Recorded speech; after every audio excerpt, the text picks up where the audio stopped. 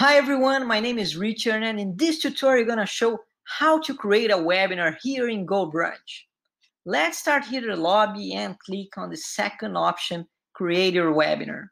I'm going to start here with our webinar. Let's just add a name and a description. Now we can choose a virtual location.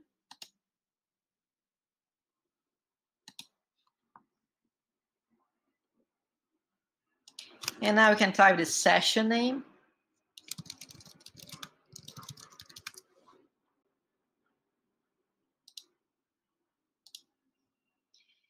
Here you can choose between public and private. If you switch here to private, you'll be able to enter a secret key, and then you can share the secret key with everyone you want to invite for your webinar. So for now, let's just keep it public. I'll pick a date here. Today is 29th at 27 is okay. PM to 1 PM sounds good for now. Now we can choose from some room layouts that you have. So we can start here from the small one, which fits 10 people at the same time. Or you just can scroll here, scroll right, and then you can see some more. And the largest one that we have here fits 409 people at the same time. So for now, let's just choose this one. If you want to record your session, just check this option and GoBrunch will automatically record for you. So you're gonna receive an email as soon as your record is available, and you'll be able to download and use in any way you want. Also, if you want to watch the replay here inside GoBrunch and let people to watch inside here at GoBrunch, you can just check this option, and you can also choose from which date you want this replay available at. You can also show the faces of other presenters that you may have, so just check this option and add those names.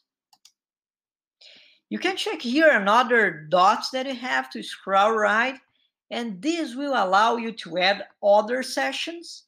I won't cover this part for now, but we will in the next tutorials.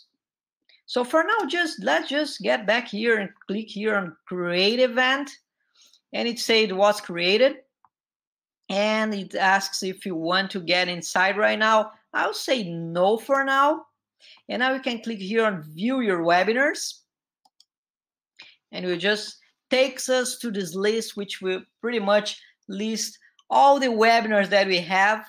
So we have here the name, the dates, and the time. And at any point, we can also edit the webinar and edit any content that we have. We can delete this webinar. And you can see here in blue the registrants that we have. So it will show the number of registrants that we have, number of attendees. And once we click on it, it will download a CSV file, so we'll be able to open on Excel or any other spreadsheet. All right, so as soon as you create your event, you're also going to receive an email just like this one. And you can add your calendar, but the most important is this link. And this link is the link we're going to share with the people you want to invite for your webinar. So you can share using email or any social media. And as soon as they click on this link, they will land on this page, which is pretty much the landing page of your event. And your attendees can just register with just one click. We're gonna email you as soon as your record is available. So you're gonna receive an email just like this one, and when your replay is available as well. And also there's another way to see your webinars. If you click here on the main menu, gonna see here my page. And once you click on this page, you're gonna see all the webinars that you have. And we can also share this link of this page, of your page, with everyone you want. So this is pretty much the portfolio of everything that you have already done in terms of webinars and recordings here in GoBrunch. All right, let's get back here on the lobby. Let's enter here on my webinar.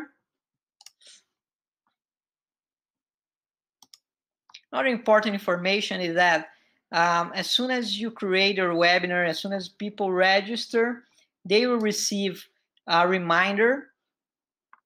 So they'll receive one reminder one day before, and the second one 20 minutes before. Let's just get back here. I think I have another one. I think that's the one I was looking for. Yes. Okay. So as soon as we get inside our webinar, you can see here you have all those spots that we can navigate, which is pretty cool. So we can just choose wherever we want to be, just like a real auditorium.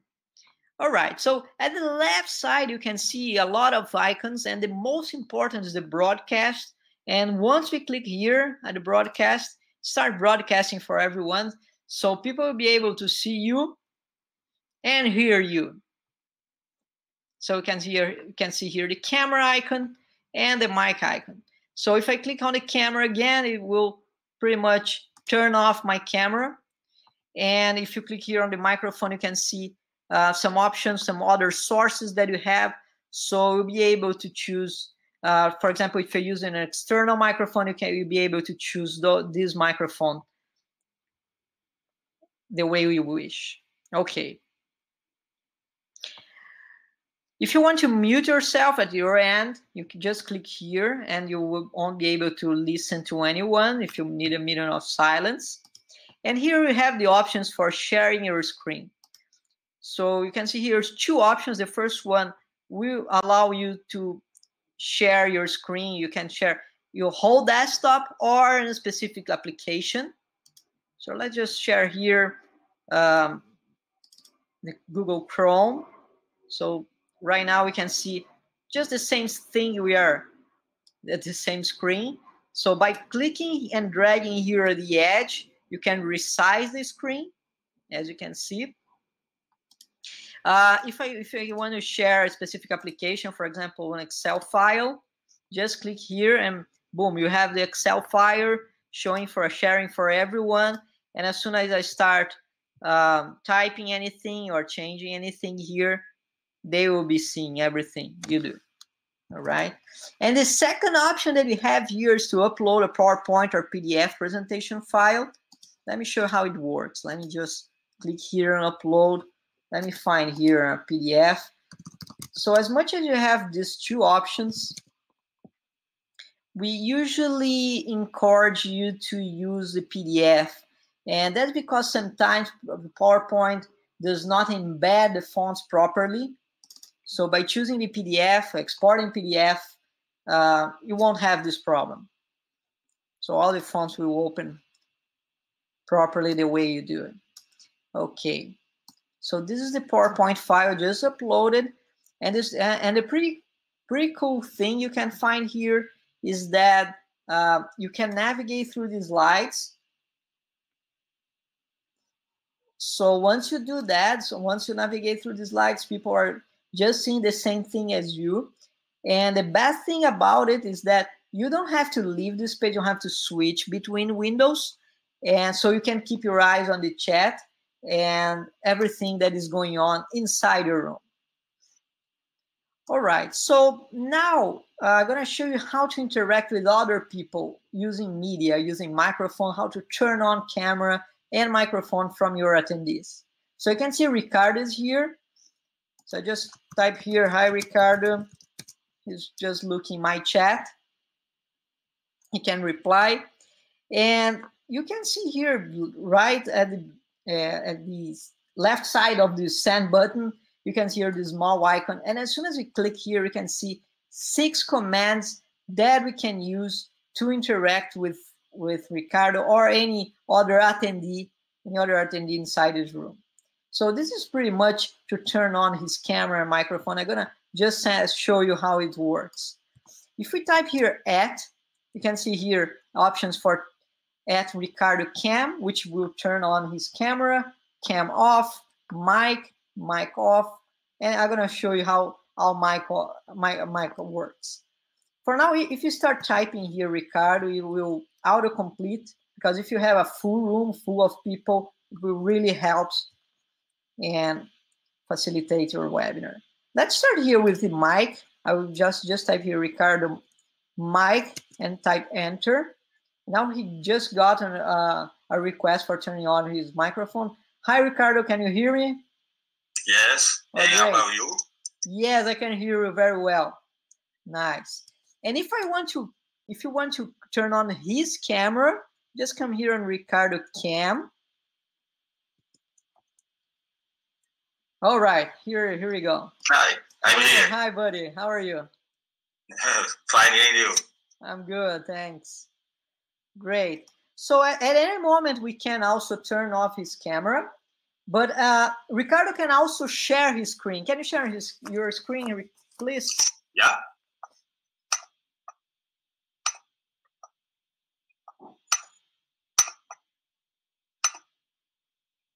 Great. So now we have our screen share, his camera, and his screen share. And I can also turn on my camera. So now we have both. Yes. Yeah, we have 2 cameras and 2 screen shares. So that's pretty much a lot of features that we can use in the same webinars. And at any time, we can also turn off his camera by typing here @Ricardo Cam off. And we'll turn off his camera as well.